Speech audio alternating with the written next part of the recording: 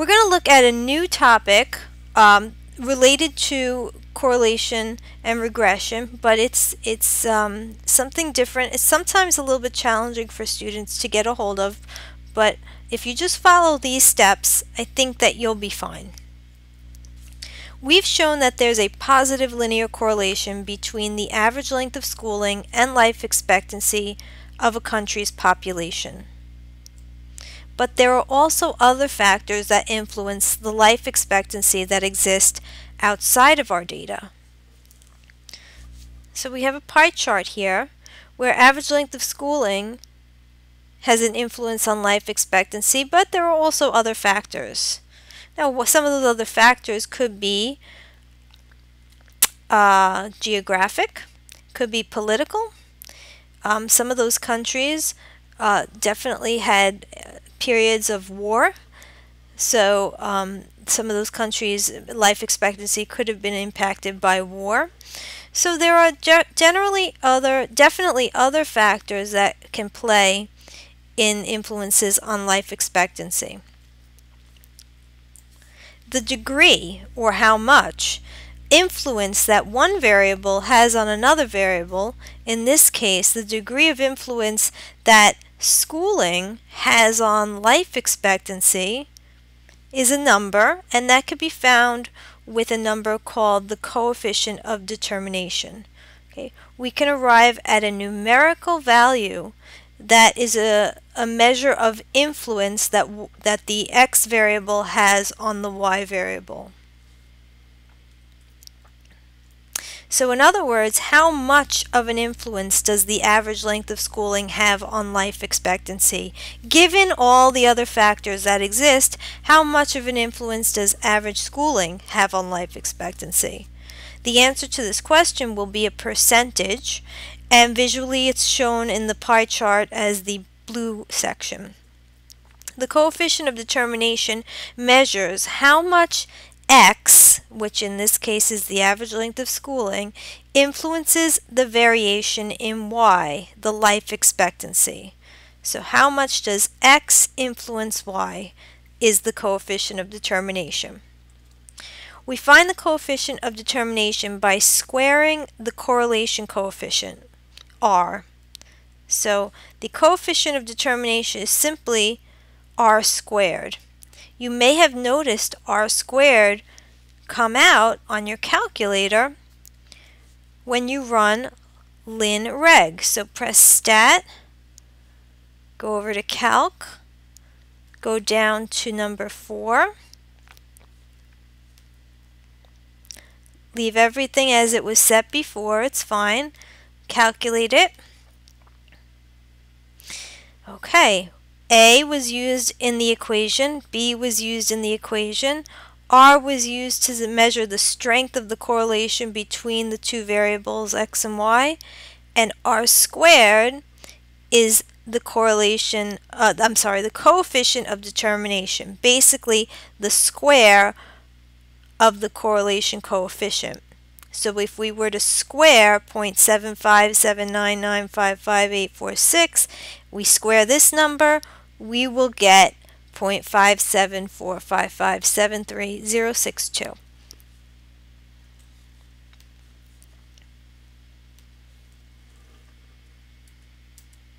Okay, so in our last example, r came out to be 0.76. So therefore, if you know that the correlation coefficient is 0.76, you can easily find the coefficient of determination by squaring it. So you just simply take 0.76 and square it, and your coefficient of determination is 0.58. So in a particular problem, let's quit that screen. In a particular problem, if you're not being provided with the raw data, if you're just simply being provided with a correlation coefficient, for example 0.76, and you were asked to find the coefficient of determination, all you have to do is square it. So here's that squared key. It's above the log key, below the x to the -1 key. X squared. And when you round this to 2 decimal places, you get 0.58, or which is 58%. Now be careful because sometimes the correlation coefficient is negative. So if it's negative, make sure that you square the negative as well. So perhaps our correlation coefficient came out to be negative 0.84. If we were to square that, you get a positive 0.71. So just make sure that when you square the correlation coefficient, you also square the sign, because the coefficient of determination, the square, should always be positive. Say, okay, it represents a piece of the pie chart in this particular example. I showed you through a pie chart, and it represents a positive piece of area, positive percentage. So if we were provided simply with 0.76 as the correlation coefficient, if we square it, we can arrive at 0.58, the coefficient of determination. A more precise coefficient of determination could be found by using the Lin-Reg feature on our calculator. Okay, so in this case it comes out to be 0.57 because the third location is a 4. 0.57, it's a little bit more precise because we didn't work from the rounded value for R. It depends on the problem that's at hand. If the problem provides you with a value for R, the best you can do to find the coefficient of determination is to square that value of R.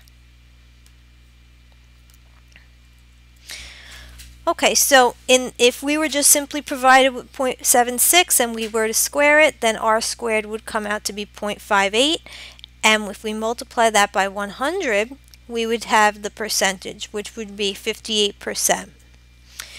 And this is how we're going to interpret the meaning of the coefficient of determination. We're going to say blank percent of the variation in whatever the dependent variable y is influenced by, and then we'll put the name of the independent variable x. So for this example, the coefficient of determination came out to be 58%, so we're going to put 58% right here. The dependent variable y was the average life expectancy of the country. That was the name of the variable, and we're going to place that right here. And the independent variable x for this example was the average length of schooling. So we're going to place that here. So filling out the blanks, we have 58% of the variation in a country's life expectancy is influenced by the average length of schooling. So again, coefficient of determination as expressed as a percent. The dependent variable y, which is life expectancy, and the independent variable x, which is average length of schooling. So when asked for an interpretation of the coefficient of determination, this is basically the format that I would be looking for. Okay, so the coefficient of determination, when we got r squared equals 58, suggests that there are some other influences on life expectancy. Since the coefficient of determination is 58, we may conclude that the remaining 42%, how do we get 42? Well, you just take 100 minus 58 and you get 42%. The remaining 42% of variability is due to other unexplained factors. The unexplained amount is outside of the scope of this problem, and we could just accept that there are other factors that contribute to the variable life expectancy. So when we come up with an interpretation for the coefficient of determination, we may also want to account for the remaining percentage that's due to unexplained factors. The correlation coefficient for two variables x and y, let's assume that x represents handgun ownership and y represents homicide rate, is r equal 0.70. Okay, so you are provided with the variable for x, which is the independent variable, handgun ownership, and you're provided with the variable for y, the dependent variable, homicide rate.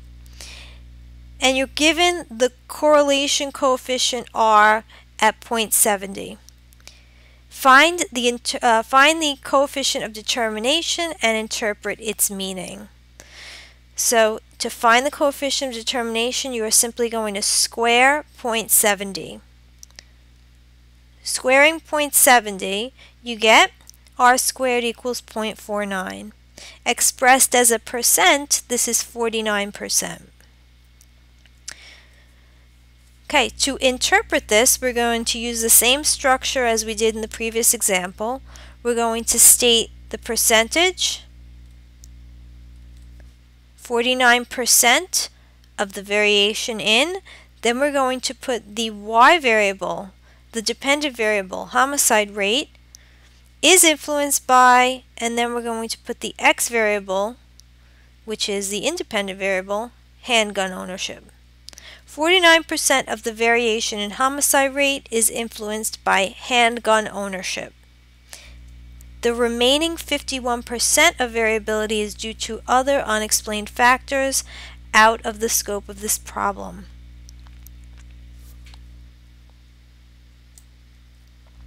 Okay, a note of caution regarding the interpretation of correlation results. Two variables may have a significant linear relationship, but it doesn't imply a cause and effect relationship. So in other words, the presence of one variable doesn't necessarily cause the presence of the other variable. For example, the number of storks nesting in various European towns in the early 1900s and the number of human babies born in the same towns during this period have a very high correlation. So we have lots of storks and lots of babies. So we can even measure the correlation, and we can see that there may be a positive correlation, and the points of a scatter diagram would move upward from left to right. That would indicate that there's a very high correlation. But does it really mean that more storks cause more babies? Is there a cause and effect relationship? And it should be obvious that the answer to that is no. Storks don't cause babies. So we can't conclude that an increase in storks will increase in babies, or vice versa. So storks won't cause an increase in babies, and decrease in storks won't cause a decrease in babies. And babies won't increase in babies won't increase the number of storks, and so forth. So a significant linear correlation should not be interpreted to mean that a change in one variable caused the change in the other variable.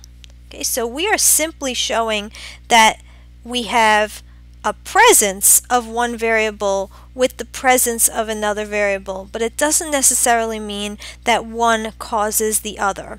And we have to be careful there. Correlation is only the first step in proving a cause and effect relationship. Okay, there's many other statistical tests and other kinds of mathematical analysis that need to occur before you can prove a cause and effect relationship. A correlation is simply that. Two things are correlated with each other. Okay, so changes in one variable are accompanied by changes in the other variable, but not caused by changes in the other variable.